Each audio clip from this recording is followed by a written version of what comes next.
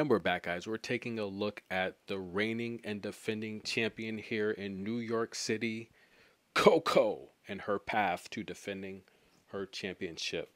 That's right, guys. A lot of points she is defending here. An early exit in New York. Ooh, that could set her back in the rankings. I don't think she'll have a problem in terms of the race to the finals because she's done very well in terms of the slams and picking up points this year. So I think her spot in terms of Saudi Arabia should be a lock. But year over year, she has a lot of points to defend, and an early exit could send her tumbling in the rankings.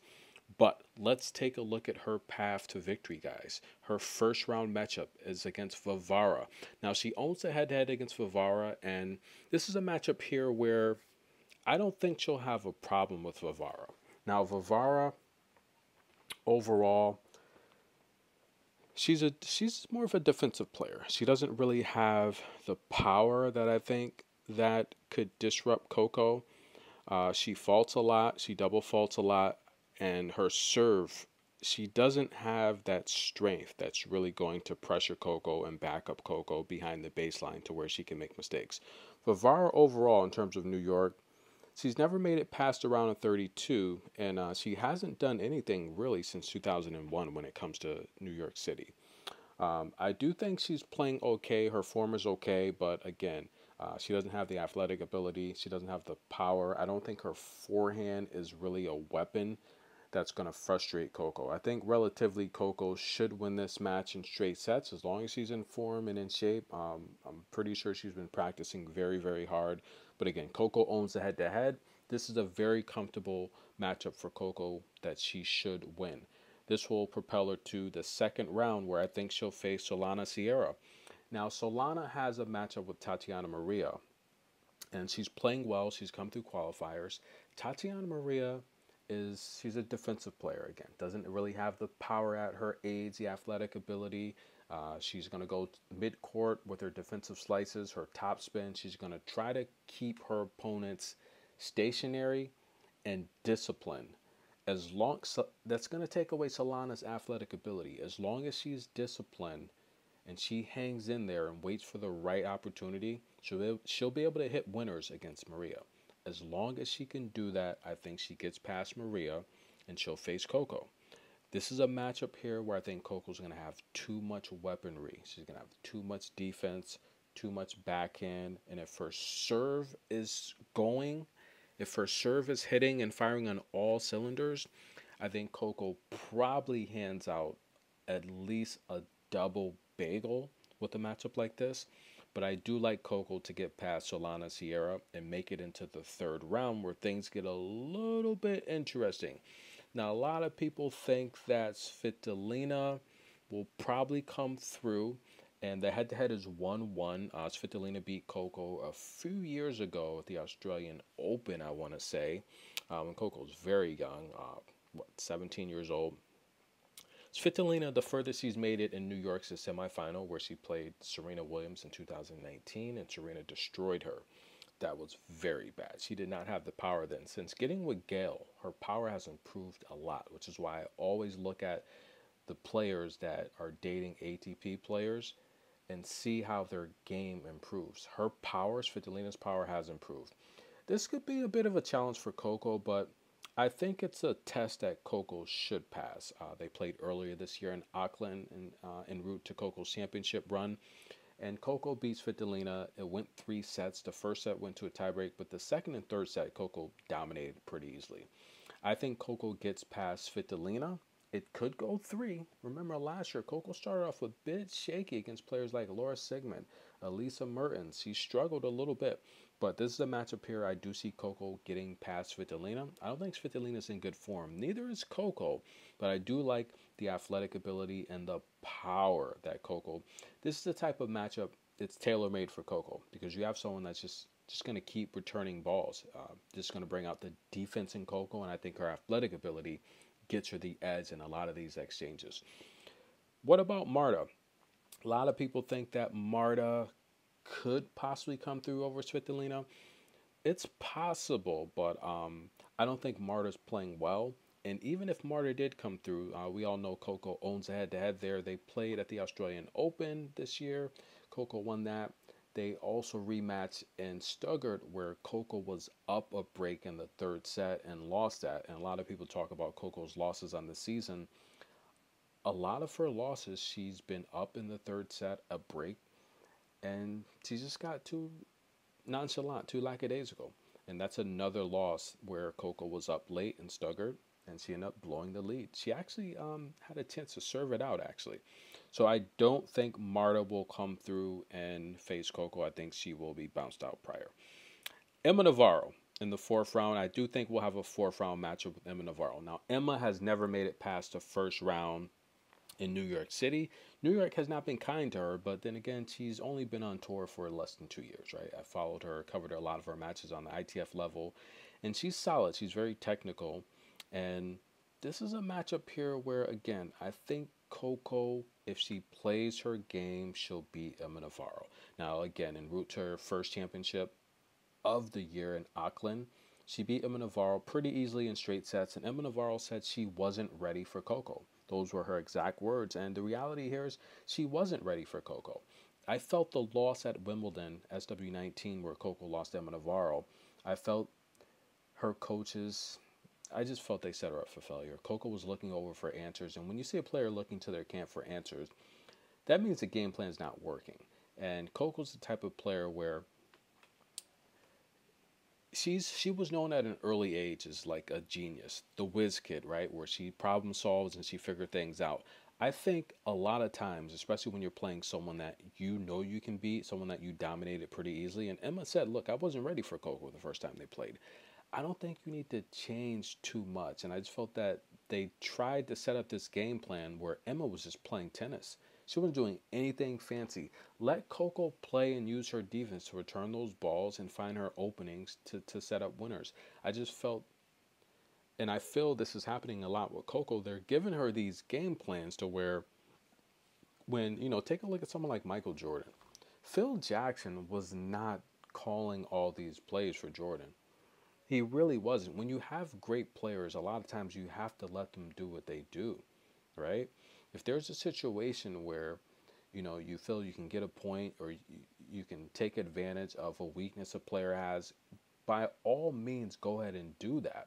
But to give these intense game plans that I feel are unnecessary, you're going to have your player overthinking and taking away, especially someone like Coco, her natural instinct.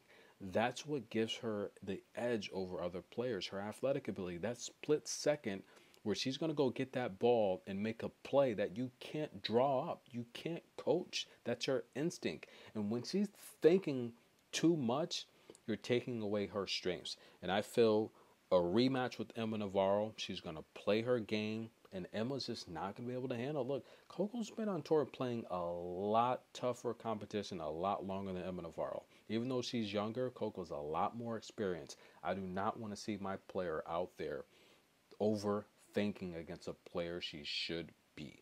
I like Coco to get past Emma Navarro in the fourth round. That's going to set up a fifth round showdown. What about Zachary? How do you think she's going to do? In case you're not familiar, she recently parted ways with David Witt. And I bring that up. Venus Williams, former coach. I think David could help Coco's game a lot. He's a very technical coach. And I just feel more than Brad Gilbert, Brad's a power style type of coach. Fast serve, a lot of aggression. Coco already does that on defense. To have her playing full speed offense and defense, that's a little tough. I think it's draining and it's making her overthink. I would love to see David Witt join forces with Coco. I think that would be a great partnership. Look how technical Pegula's gotten with David Witt. He literally made Pegula a walking quarterfinal in these big events. And the reality here is I think he would do Coco's game a lot of justice. But how far will Zachary go? I don't think she'll reach the quarterfinal. I think she'll be eliminated prior, even though she's got a very favorable draw. She just hasn't looked good. Would it be Vika or Badosa? Now, we know Vika is, she's a champion here, right? She's won New York, and we all know she's big time. She played very well, and she's been a runner-up here as well. We saw her most recently, 2022 or 2020 against Osaka, right? Runner-up where a lot of players just didn't play due to COVID, but Vika or Badosa in the quarterfinal, I would probably have to go. Now the head-to-head with Vika is it's I want to say it's 1-1, right? No, it might be 1-love. So they played once in Mexico a couple years ago, and that was the match I covered where Vika, she just went nutty against the ref, right? I mean the chair umpire. And she literally said to the chair umpire, "If you can't see what you're doing, you should not be up there, okay? You should not be doing that job if you're not paying attention." She literally destroyed the chair umpire. So when you see Coco standing up for herself over these bad calls, like 4 to 5 bad calls in a row, show her some respect. Because if you literally watch tennis and you saw how bad Vika disrespected this chair umpire over something that was like minute, I don't know. Coco's got to stand up for herself, and I applaud her father for giving her the courage and the praise to say, "Look, Coco, you did a good job standing up for yourself." And that's why I do like Brad Gilbert. He does defend Coco a lot. But I'm gonna have to go with Paula Badosa. Paula Badosa for a quarterfinal matchup with Coco. It's gonna be good. It's gonna be juicy. It's gonna be big. Now, Paula Badosa is one of the few players that actually own the head-to-head against Coco. Inside, I mean, she's not in the top 10 anymore, but former top 10 player. And Badosa's playing well. She has her confidence, she has her form, and I'm really excited for her. But this is a matchup here where I would have to go with Coco. Why? I just think Coco's variety would be a little too much. If she can push that grueling pace, and look, we all know Badosa gets tired. She has asthma, but she's an amazing competitor, guys. She's left-handed and she plays with her right hand. Not many players on tour can say they do that. Now, she's ranked 29th after that amazing DC Open Championship. And if you don't think Coco, by playing in the Olympics, not being able to defend DC, if you don't think this is a match you would get up for, she would. Now, Paula Badosa has never been past a round of 64 in New York. She did it in 21 and 22, and she has not done anything since 2022 here in New York. This is a matchup where the crowd would pick up Coco. I feel Coco's backhand versus Badosa's backhand, I would give the edge to Coco, and I would have Coco defeating Paula Badosa, even if Vika comes through. But I think Badosa would come through and headed towards a clash, a semifinal clash with Madison Keys, possibly. I don't know, guys. I don't think Madison has her form. I'm going to say Arena Sabalenka, the showdown again. Now, yes, Coco owns the head-to-head against Sabalenka 4-3. She still owns the head-to-head. And that just shows you how consistent Coco's been for her short career. Someone as dominant like Sabalenka, who's been on tour a lot longer than Coco. She's been in some very big matches. She's made the U.S. Open championship match last year. She was up a set. She literally had the championship in her hand, and Coco stepped up big time. I'd like Coco on hard to beat Sabalenka. Yes, we can go back to the Australian Open. That was hard, but Coco was up. She had a chance to serve that first set out. She was up on serve, love 30, 4-3, had a chance to possibly break Sabalenka. Coco wins the first set. She wins her second Grand Slam in Australia. That's a fact. And here, in a big moment like this, where I've said I don't think Sabalenka's in her best form, despite winning another Master Championship, right? Congratulations for winning Cincinnati. She's not in her best form.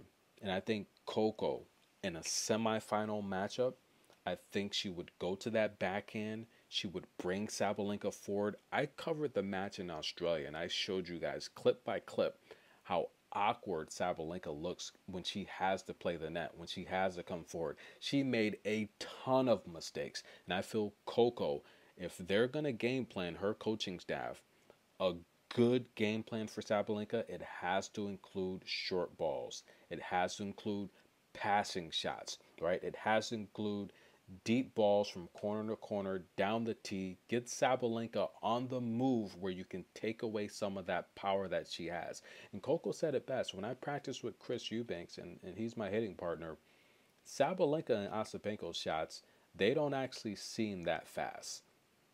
I like Coco to get past Sabalenka as well. And that would set up a possible showdown with Iga Swiatek in the championship match. Negative. I think Iga is eliminated prior. Rybakina and Coco. Finally, we get it again, ladies and gentlemen. We saw the matchup a couple years ago in California. Coco won that match. Elena Rybakina and Coco in the championship. Coco defending her title against Elena Rybakina. Who do you got, ladies and gentlemen? I want you to comment below. Who wins? That's right. Iga's eliminated. She's not in the championship match. I don't have her making the championship match here in New York. I would have Elena Rybakina coming through in the top portion of the draw. And Coco wins. That's right. Coco defeats Elena Rybakina. She defends her championship. How does she do it? Well, listen, ladies and gentlemen. She does it because Elena Rybakina struggles against these short, athletic players. She's very tall, in case you haven't noticed. Now, Elena Rybakina, she's going to put up 8 to 10 aces. That's her average. That's a given. That's a fact. But once Coco returns these balls, these rallies are going to be very long. Very long. She's going to mix in short balls. She's going to hit passing shots. She's going to go to her backhand. Where Elena Rybakina's strength is her forehand. On hard, I like the backhand over the forehand. That's right, guys. You have to hit running shots, returning that backhand with your forehand on hard. Rybakina's going to make a lot of mistakes, guys. I feel she's going to be gassed. And don't let her be down a set. 4-2, 5-2. She's going to pack it in. And that's the worst thing you can do playing against someone aggressive like Coco when she's on her game, is give her a set because you feel you can't win it. Coco Gauffs wins. And that's her path to getting to the championship again here in New York, guys. I mean, that's pretty much it. It's not a hard draw. She just has to get past, in my opinion, Sabalenka. That would be the toughest match. If she gets into a championship with Elena Rybakina on the other side of the net, I think that'd be a much easier match than someone like Sabalenka. But I don't think she has a problem with Varvara, Solana, Svitolina, Navarro, or even if Marta, if she comes through. I don't think she'll have a problem with Badosa. I think Vika could be a little more challenging because she's such a good shot maker. But I think Badosa would come through. And again, I think she takes out whether it be Keys or Sabalenka, and we're back into the championship. Comment below, guys. We're going to take a look at Iga Swiatek's path to the championship tomorrow. Show some love. We'll be right back. Enjoy. New York is here.